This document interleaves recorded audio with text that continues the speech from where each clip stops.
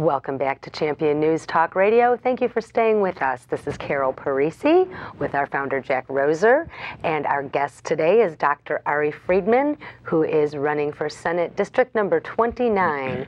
And Dr. Friedman, what would a Senator Friedman do to help with the dampened economic growth in Illinois? Sure. The Illinois Policy Institute recently produced a really great graph.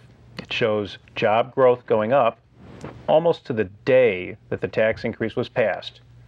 And then we start losing jobs again, steadily down and down. And we've lost about 10,000 jobs in this state each and every month since that tax increase was passed. 10,000 per month. Per month, which is the worst record of job loss in the country of the 50 states. So if you had to say one thing we have to do to fix this situation and make it a more economically friendly environment, a business-friendly environment, is we repeal the tax increase. That's the first step.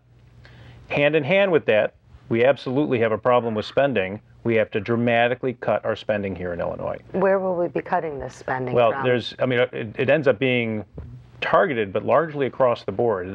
Two pretty good budgets are out there which do that. The state Senate Republicans produced a budget that significantly cut spending, and the Illinois Policy Institute had a very carefully thought out budget which did the same thing, both of which put us on to financial solid footing without tax increases going forward. And we have to take that route. Again, the states that have done that, just simple, look, I'm just a simple country pediatrician, but I like to think I can look at the world around me. I like to think I'm a realist, as opposed to what we see more of in the state, which is people who are surrealistic about their views of the state.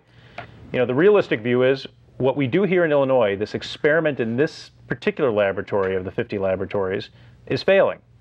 We look at the states that are succeeding. Which ones are succeeding? Obama said there were 57 of them. That's right. I was thinking, the 7 are sort of gimmies. But the states that have done well, they're certainly not culturally something that we necessarily want to emulate here. I mean, Illinois is never going to be Texas. We're never going to wear big black cowboy boots and big, Lone Star belts and cowboy hats. That's not who we are. We have our own culture.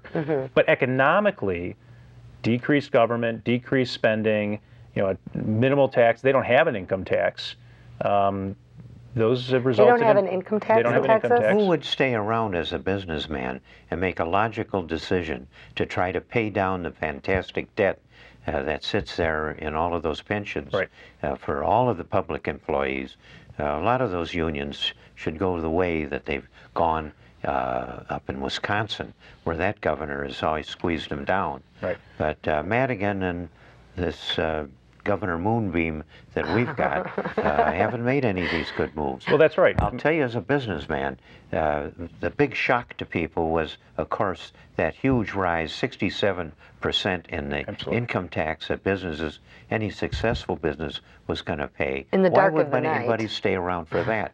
But worse than that is a terrible thing. But you don't get to pay a tax until you have to get in business and make some kind of profit. And boy, try and do that with all of the regulations you've got. These guys, especially that are running Chicago and Cook County, they are experts at wringing you out for a contribution into the Democrat Party, or else you aren't going to get to cut the curb. It's going to take 6 months or 6 months to get a permit for your kayaks to go down the existing river. The regulations are as bad as socialism itself. It is socialism of the 10,000 cuts. And anybody that wants to go through that gauntlet and finally get a profit, now you're going to pay 67% more tax on that. That echoes through the whole United States and certainly all of Illinois. And businesses are leaving one after another. This is not small. And we were losing businesses prior to that tax increase. That's exactly why we lost congressional seats, because our population dwindled.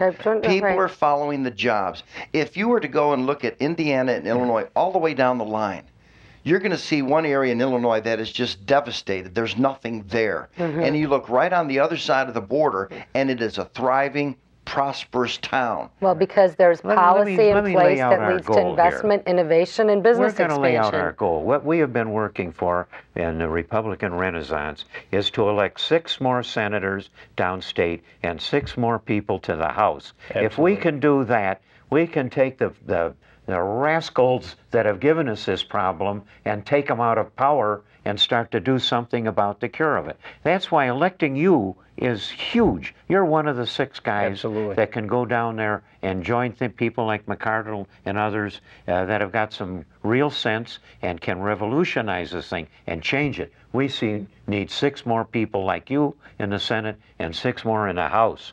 And that's what the Renaissance is doing, along with the Tea Party people, so much like you and what you did to get Joe Walsh elected and copies of you.